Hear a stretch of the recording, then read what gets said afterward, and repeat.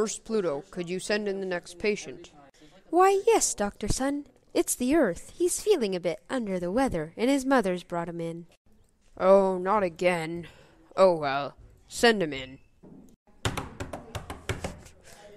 Calling Earth. Come in, Earth. Hi, Dr. Sun. Ah, here again, young Earth. And what seems to be the problem this time? I'm just a little He's feeling awful, Dr. Sun, aren't you, dear? Lost all his color and won't eat a thing. Well, let's have a look at you.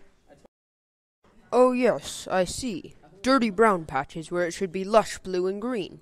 You look a bit warm, are you? Yes. Well, I keep going cold, then warm, and patches all over. And then there's the smell, Doctor. Some quite noxious gases at times. Yes, I see what you mean. I'll tell you what. Let's pop a thermometer in your atmosphere and see what it's like. Nurse Pluto, could you take his temperature, please? Why, certainly, Doctor.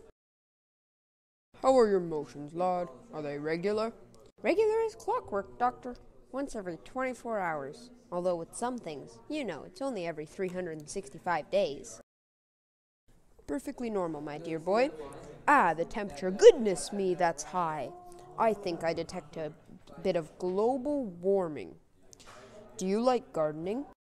Oh, yes, Dr. Sun. He's grown some lovely greenery all year round. Well, very good, but I suggest you stay out of the greenhouse. It will only aggravate your condition. And what condition is that, Doctor?